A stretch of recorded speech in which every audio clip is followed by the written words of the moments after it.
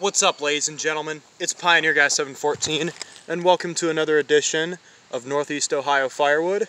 Today, we will be going over the classic tulip poplar. It's not to be confused with the poplar.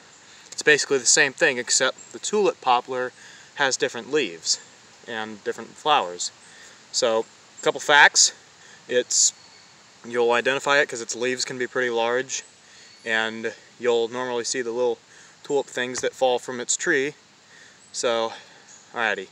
As far as firewood goes, to be honest, I would rate it fair to poor. It's not the best firewood, but certainly it's not the worst.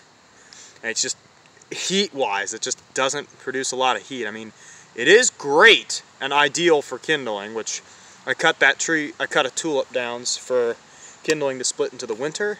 So, dry time, the good thing about tulip, the thing that I absolutely love about tulip, is it's dry time. 5 months, only 5 months. I mean, a year will give you a great experience, but even then, 5 months, it's probably the quickest drying wood that I'll ever review. Other than, well, unless I go down south and review palm, I doubt that'll be the softest, which I pointed north, but you know. Alrighty, enough of that talk. Let's get this bad boy split. Alrighty.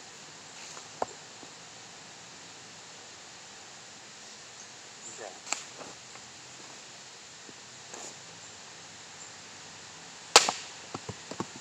That was pretty easy. So, alrighty. I think that wood was very difficult to split, I must say. I'm kidding. I would rate it very easy to split. It took no effort. I just swung the axe down and it split it. Now, the interior of it's also a very light colored wood. It's very smooth, similar to birch. So, yeah. So it's pretty good. It's pretty good wood to split. It's very good for kindling. I would not recommend it as your top firewood choice, but enough of all that. We're gonna go search for an actual tulip tree. Alrighty guys, so here we are. We're at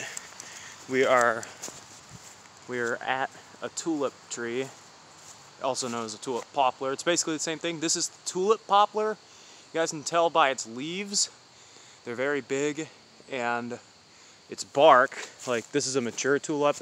In fact, my father and my mother planted this when they were pregnant with me. So, and I'm 18 now, so this tree grew very, very tall. It's a very fast-growing tree.